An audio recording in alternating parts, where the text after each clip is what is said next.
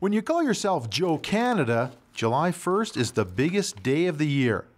Joe even owns a store dedicated to all things Canadian. How does Joe become Joe Canada? Were you born like with a hockey stick instead of a rattle, or maple syrup instead of milk? Like, how did it all start? It's been a long time coming. Right from the beginning, I was probably born to a mixed heritage of Italian and Ukrainian roots and a typical Canadian guy, and then I just got into some sports, and hockey was my main interest.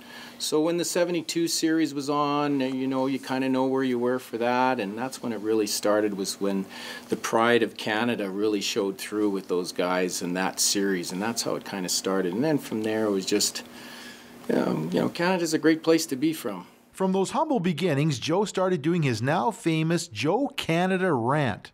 So here it is, and oh yeah, Happy Canada Day. Hey, I'm not an actor, songwriter. And I don't live in a mansion, eat caviar, or own a Rolls Royce.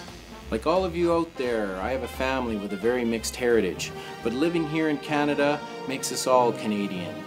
We can proudly show off the maple leaf wherever we go, around town or around the world. We have screeching potatoes from the Maritimes, maple syrup and back bacon from the east. Wheat and the gopher are the pride of the prairies.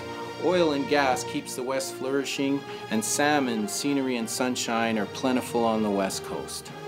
Okay, it rains a little there too.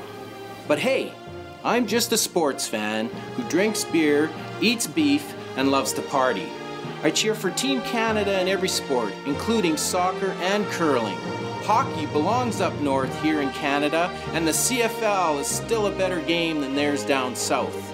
Canada kicks ass on ice and grass.